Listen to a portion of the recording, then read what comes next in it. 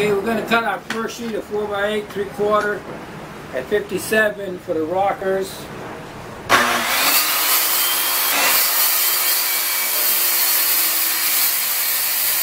And the 57-inch piece will be used for the rockers, and then we're going to use this for the top.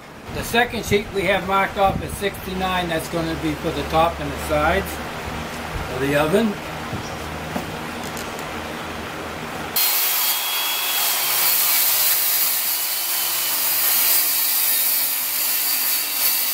Okay, we're going to cut the plywood up at 8-inch strips by 57 for the rockers.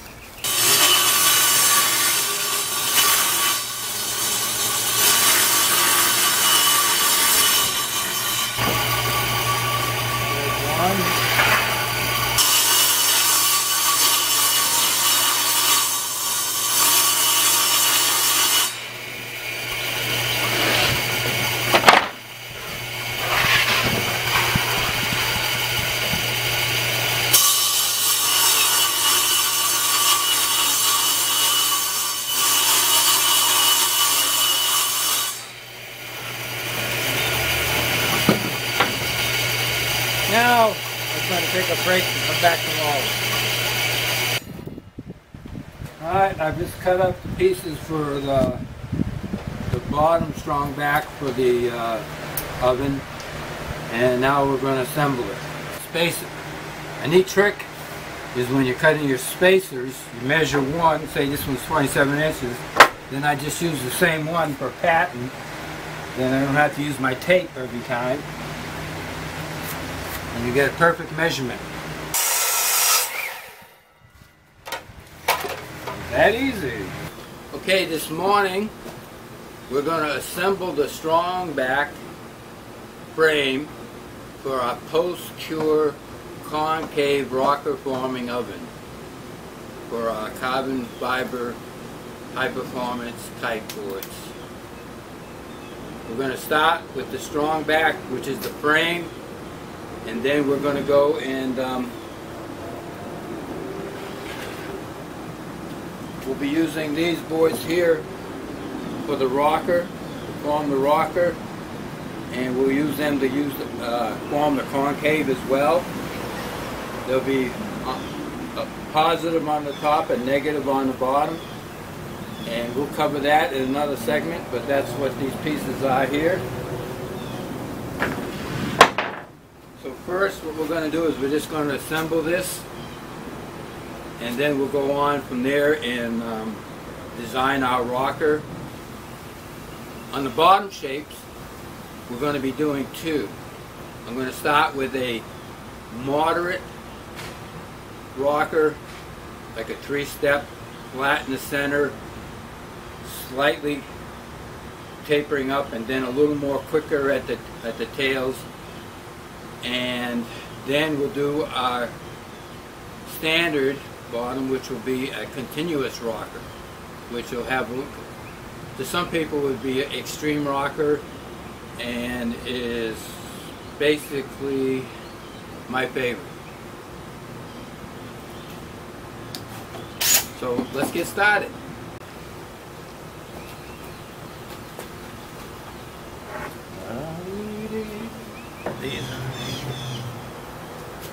Okay. These four will be for the top, strong back.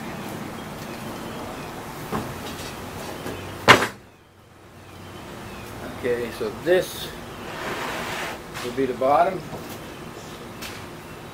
The bottom is smaller in width compared to the top, which allows me to put a side on it, which will come and close it down and guide the rockers into the correct position, plus hold the heat in, because we're going to insulate this oven, and we'll see that in another video. So these two will be for the top. Put them out of the way.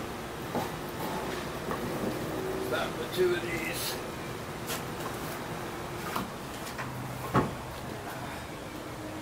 It's really hot and muggy here today, 84 degrees, 84% humidity, and it's threatening to rain. Typical summer Florida weather.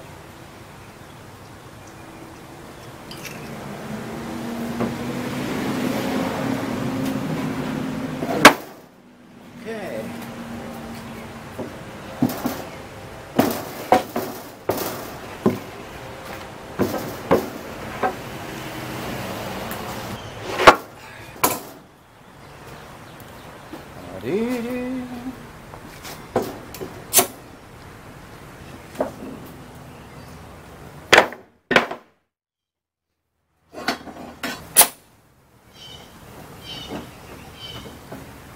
Just clamping it to help hold it in nice and square in the right position.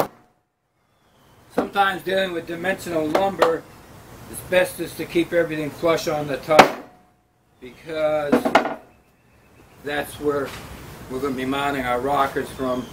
So that's where we really want it to be nice and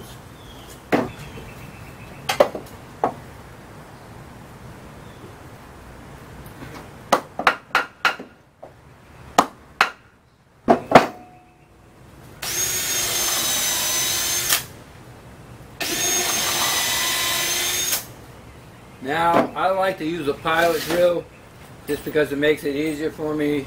You don't have to, but I choose to. Okay.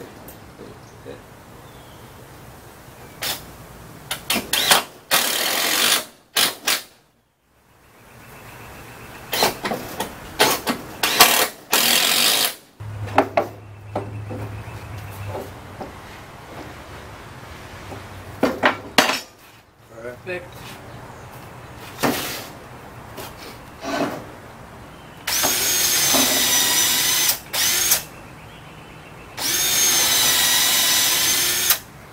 Also, when you use a pilot drill, it helps you from moving the wood out of square when you put it together.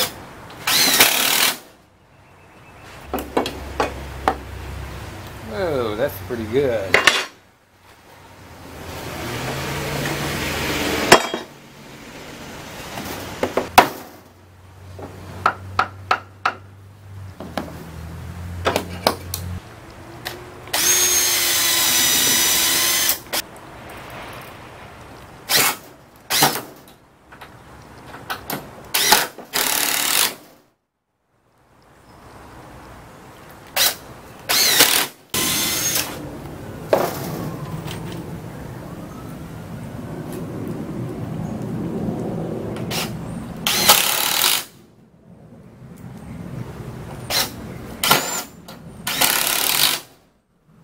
Now we're going to install the braces in the corner.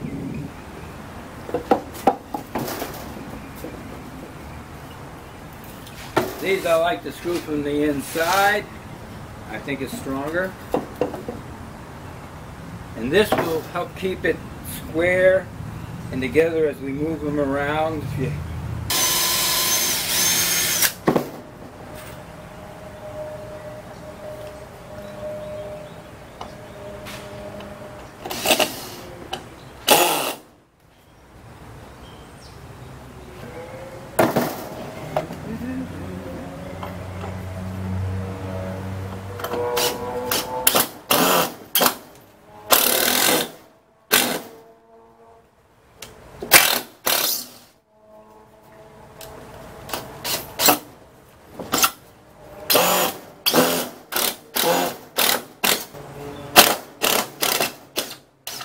Sometimes you have to back them out to get them flat up against the surface, because they pull away when they just break through.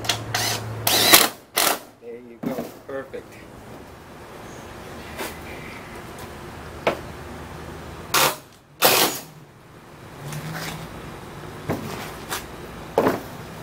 Okay, now we just repeat this for the top.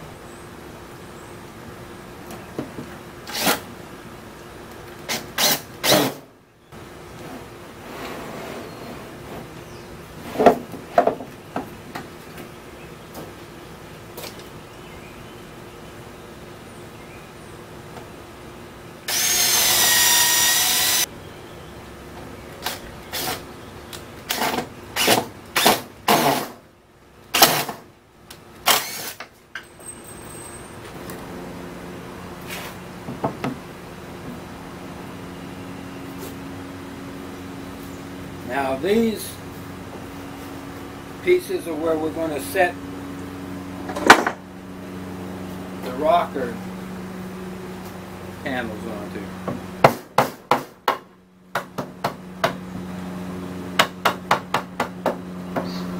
And they're going to be 6 inches in from the end.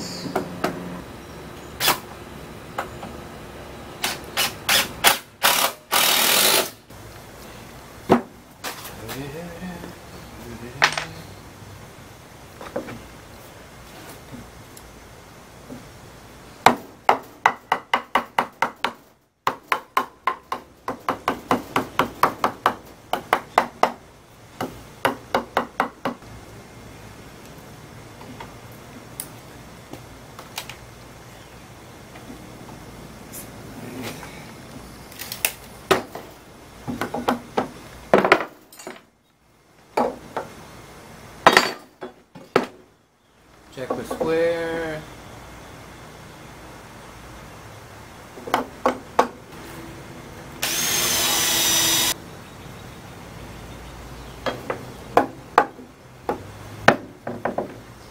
This one.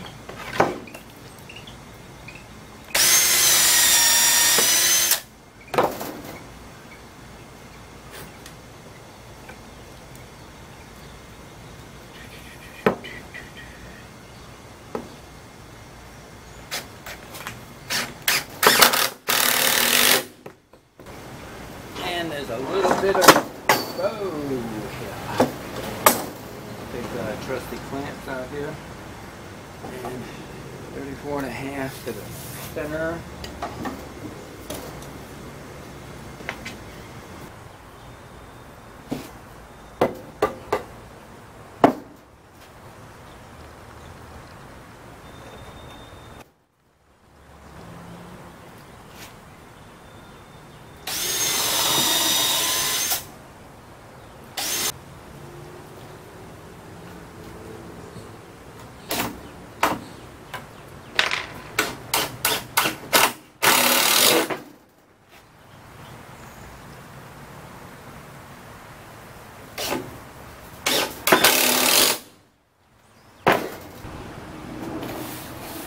Alright, here's a rocker panel for the bottom.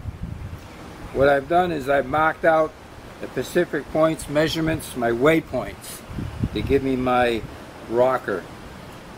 So when I use my trusty carbon fiber batten, I just scribe the line, and then I flip it over and do the same on the other side, lining these up.